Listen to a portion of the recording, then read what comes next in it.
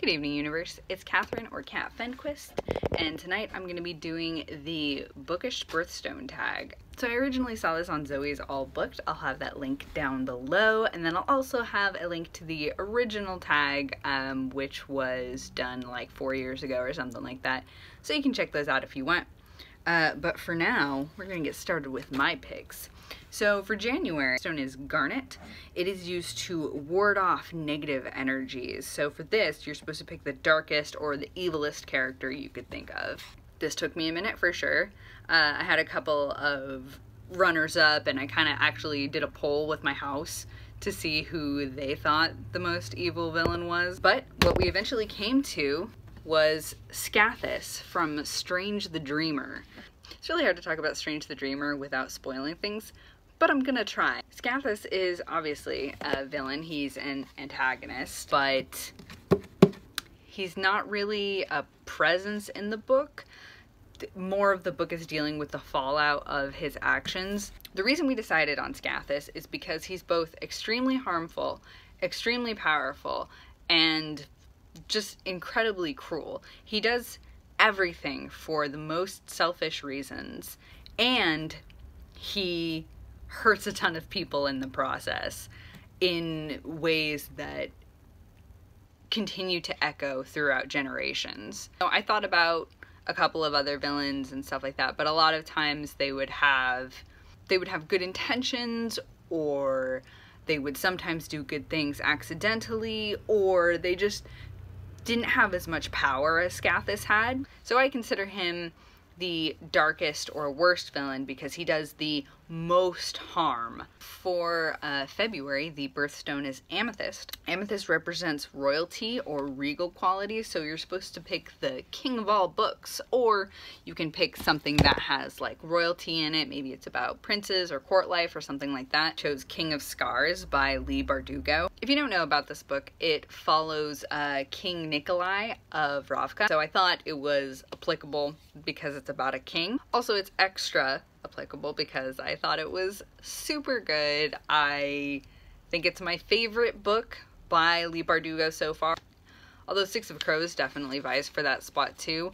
But I just loved a lot of the character development and a lot of the characters that we were learning about, like Zoya in King of Scars is amazing.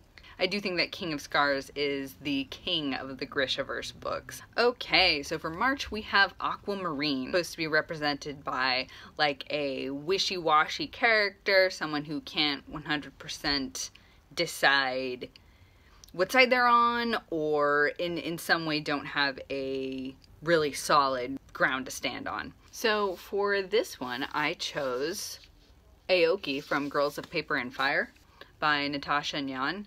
And I picked her because she is the, like, kind of best friend of the main character.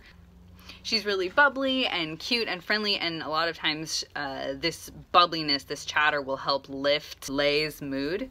Leigh being the main character. But unfortunately, throughout the book, she starts to fall for someone who is bad news, and is then kind of torn between, like, does she want to take the side of Leigh, or does she want to take the side of this guy who might not be the best for her? There's some ethical kind of dilemmas with loving who she does, so I thought she was a good pick for not being super sturdy. Alright, so for April, we have the Diamond.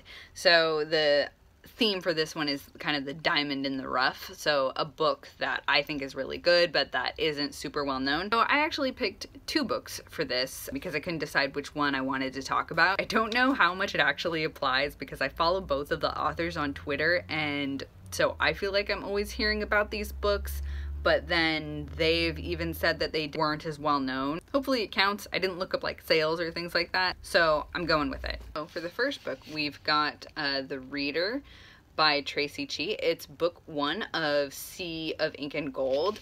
I think later they changed the name of the series to just like the Reader trilogy, which I thought was kind of a bummer because Sea of Ink and Gold is a rad name and is part of the reason that I picked it up. Tracy Chee has such a beautiful writing style that pulls you in so well.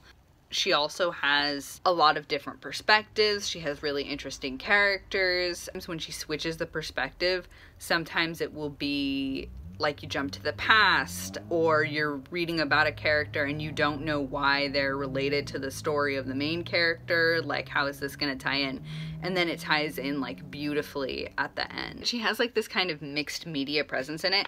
So like, see here with this dark smudge, it's used to show a like chunk of memory that the character in question can't deal with at that moment. And that's so cool. That's such a great way to express the pain that she's feeling. What a creative way to both be different but not like gimmicky. It still felt really sincere. It was there to get a point across. It was there to make more of an impact, and I think she did a great job with that. This is way later. I'm just gonna a little flash, because I don't want you guys to accidentally see spoilers. She has like these like reports in the middle where, and then reports said this about a particular character or something like that. And I thought that was another way to tie the characters into the world and make it feel different and unique in a really cool way. The next step, I mean, this is still for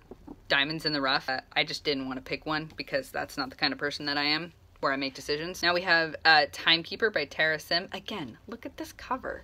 First of all, I love clocks, so I was into it. And then, this book is gay. It's an alternate Victorian world where it's controlled by clock towers, so I was like, oh, yes, I'm into it. And then I found out that the main character, Danny, is a boy and he's gay. I feel like I don't read enough books where the actual main character is queer. I'm trying to incorporate more of that into the stuff that I'm reading because I love that stuff. It brings me so much joy. That was the other reason why I picked that up, and it was great. I flew through it. I read through it super fast. It's also in a trilogy like The Reader was, but I also haven't read books 2 or 3 in that one. I am looking forward to doing so. You guys know how the TBRs are. The romance was well done. The world building was great.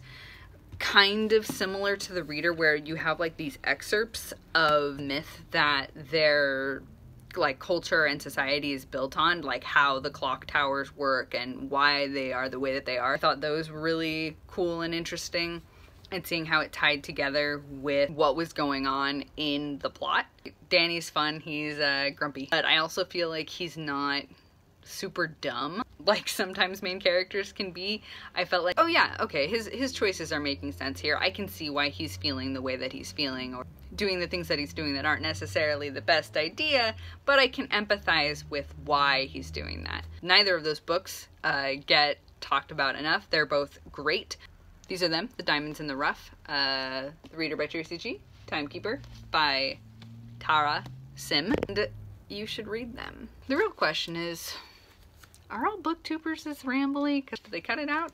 I don't know. I don't know what's happening. So for June, the gemstone, the birthstone, is Pearl. Pearl represents loyalty. So for this one, I had to pick a character who was loyal until the end. I weirdly had a lot of trouble with this because in a lot of books that I read, there's like some kind of clash, something like that, that kind of pulls the main character and their friendships apart. So the character I ended up picking was Ziri from the Daughter of Smoke and Bone trilogy by Laini Taylor. He's introduced, I believe, in book 2. Once again, it's really hard to talk about this without giving spoilers for book 1. So he's an ally of our main character, and when she gets into some really unfortunate circumstances and is basically trapped with this terrible set of options between helping somebody who abused her and sexually assaulted her, or letting down the people that she has pledged loyalty to. Ziri is totally there for her, and he's able to help her resolve this problem the best way that it could be resolved, but at great personal cost.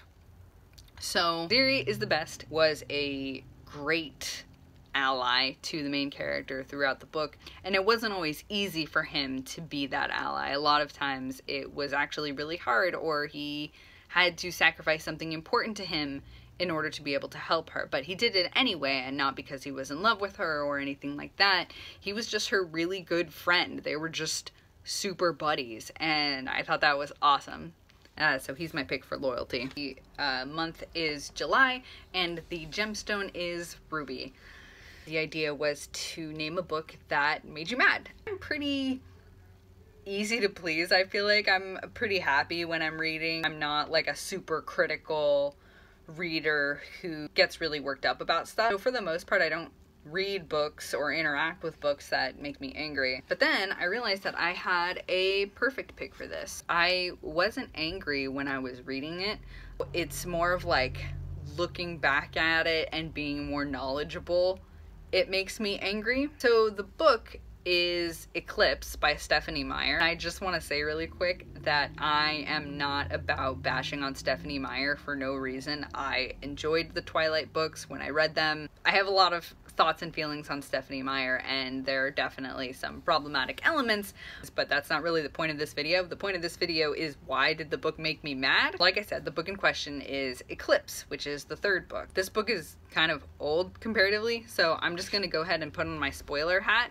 This means that as long as this hat is on my head, spoilers abound. If you don't want to be spoiled on Eclipse by Stephanie Meyer, that's wild because the book series is so old, but please skip ahead to where I'm not wearing the hat.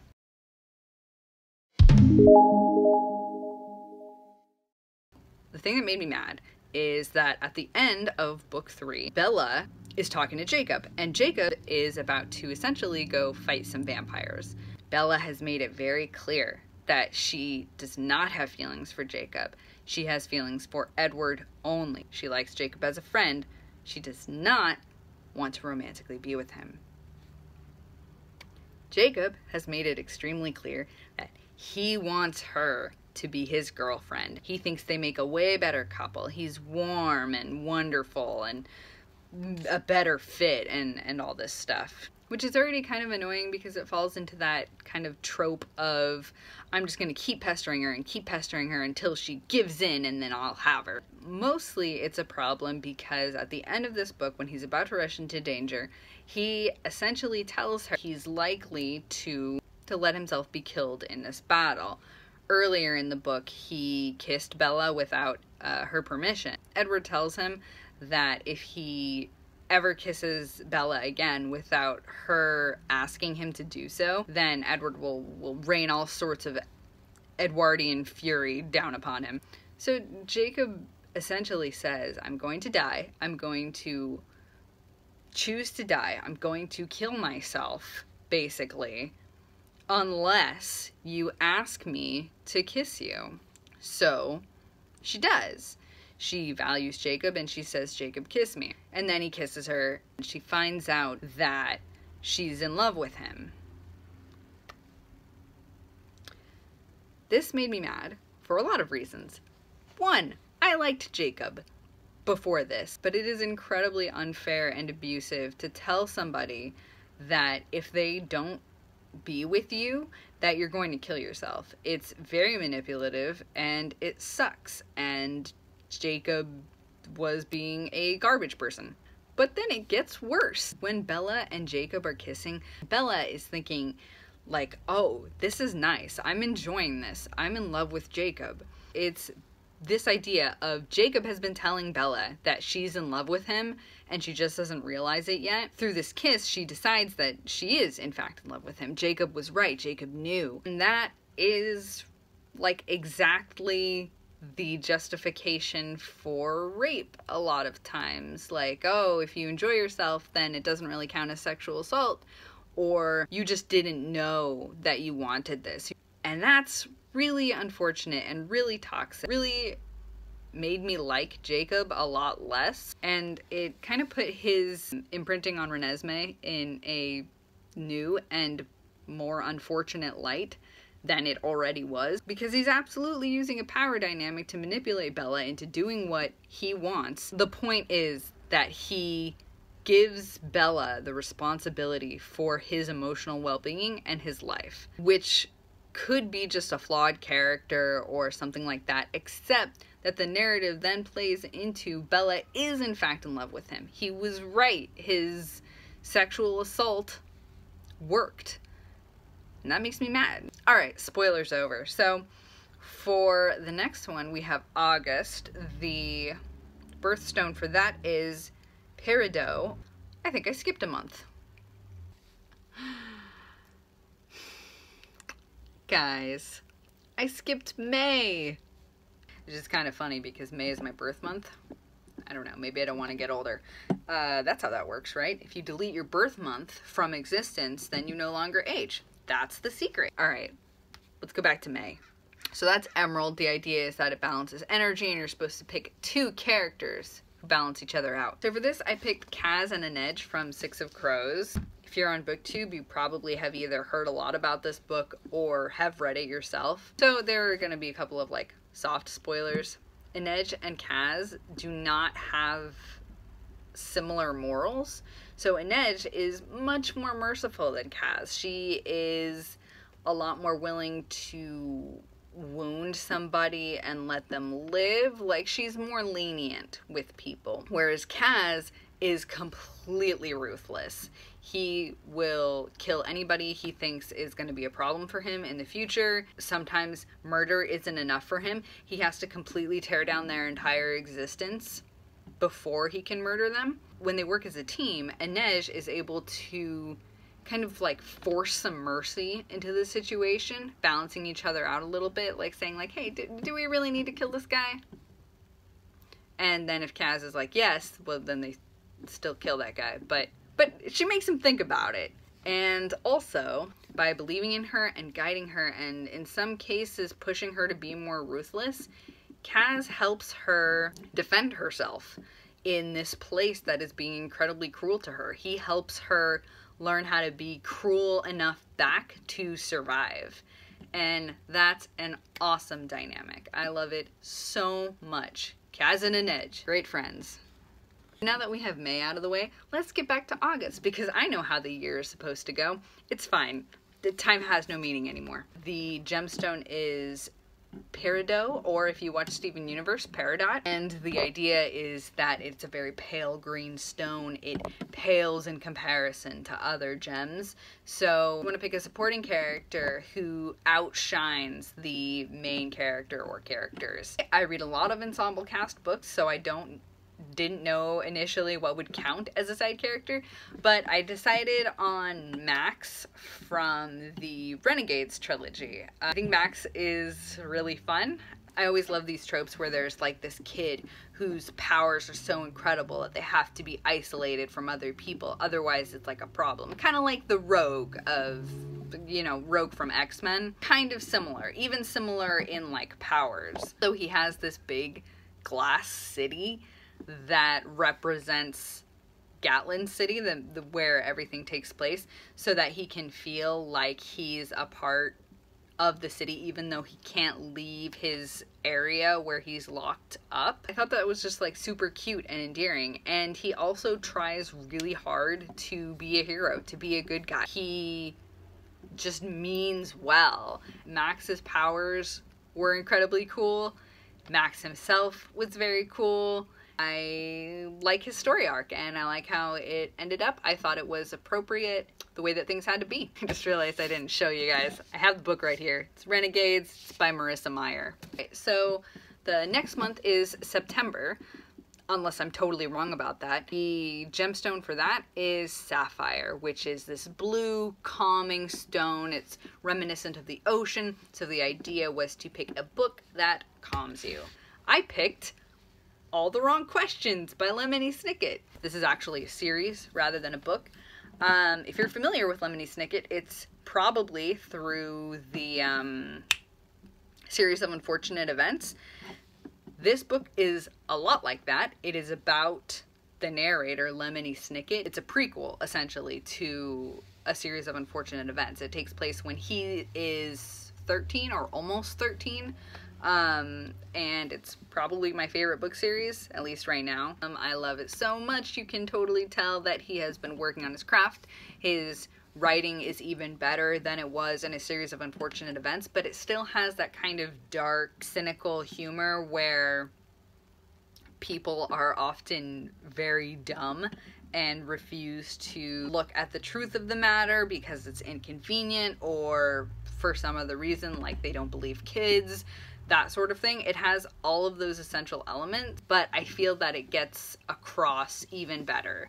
This one is a play on noir books, so it's like this mystery, and I showed you guys the first one, which is Who Could That Be at This Hour? Fun fact, he's referencing some screaming that's happening, so that's a delight. You may be wondering why I chose this as a calming book, and I don't really know why either. I just know that it soothes me every time I read the series. I guess that the cynicism in the book can kind of reflect the cynicism that I have sometimes, and having that echoed in a way that is meant for kids allows me to be less afflicted by it. That's probably the best explanation I'm gonna get. Plus, there are notes of hope in a very cynical world in Lemony Snicket writing. It's calming to me. Alright, I'm gonna try and be a little bit faster going forward because I recognize that I've been rambling a lot and also my battery is dying. So, October, Opal, it's iridescent, so we're talking colorful. It could be either the cover, that's really gorgeous, or a quirky character. I decided to go with the cover for no particular reason. And I went with Muse of Nightmares because look at that purple and silver, it's so shiny, the like contrast, the way that the letters just like, yes, it's so pretty. I mean, I love the cover for Strange the Dreamer, but purple and silver are such good colors together. I love it so much. Bird, if you've read it, you know what the bird is. It has a moon on it. I love moons.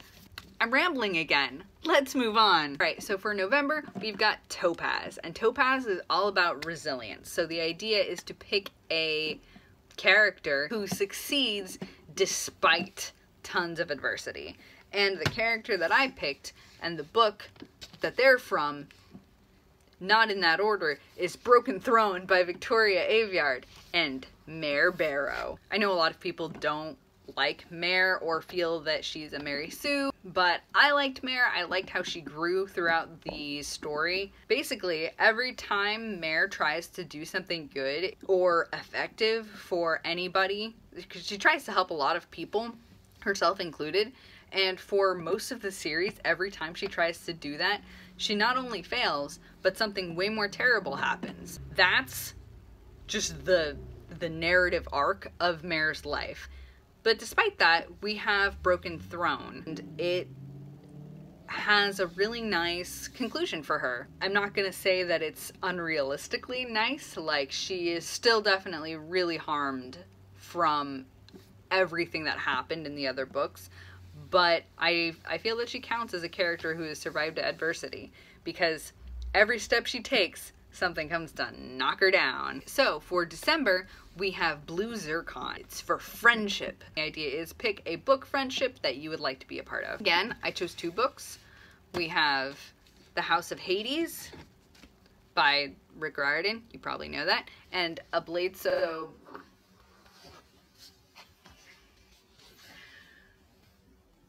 Black by L.L. McKinney.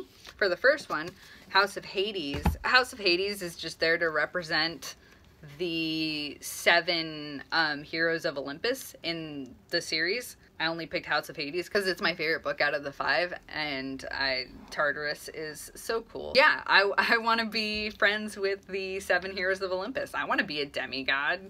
I think that would be very cool and very fun. Also because I love Percy and I love Annabeth, even though I would probably be extremely intimidated by them. I mean, Annabeth intimidates everybody though, so maybe I'd fit in?